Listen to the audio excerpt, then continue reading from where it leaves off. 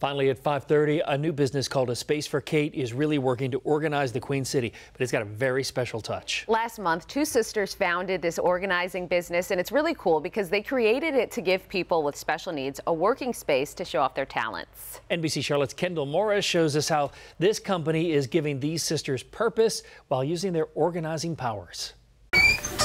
For as long as Kate Sterencier can remember, I keep with my blue jeans she has loved being organized. So much so, first thing is I take everything out. She's now helping other people turn their cluttered closets into clean areas. It feels good. It just makes me happy because they're my customers. I want them to feel good. I want them to like it. Kate and her older sister Dana. Oh, these are good ones. Lost their mother to lung cancer on January 4th. Dana was then faced with how to help her little sister, who has high-functioning special needs, use her gifts. I was sitting on my mom's bed 2 weeks after she passed and talking to her, asking her what I should do.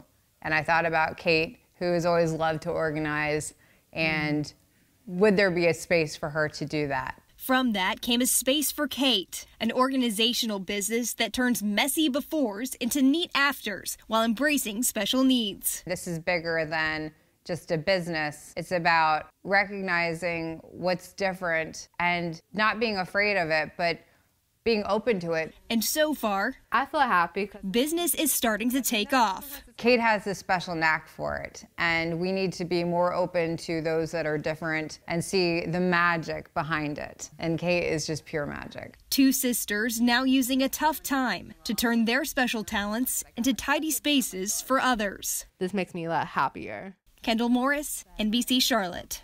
That was great. We need more of these businesses. Yeah. A Space for Kate can organize any space from closets to offices to pantries and everything in between. It's really a great story.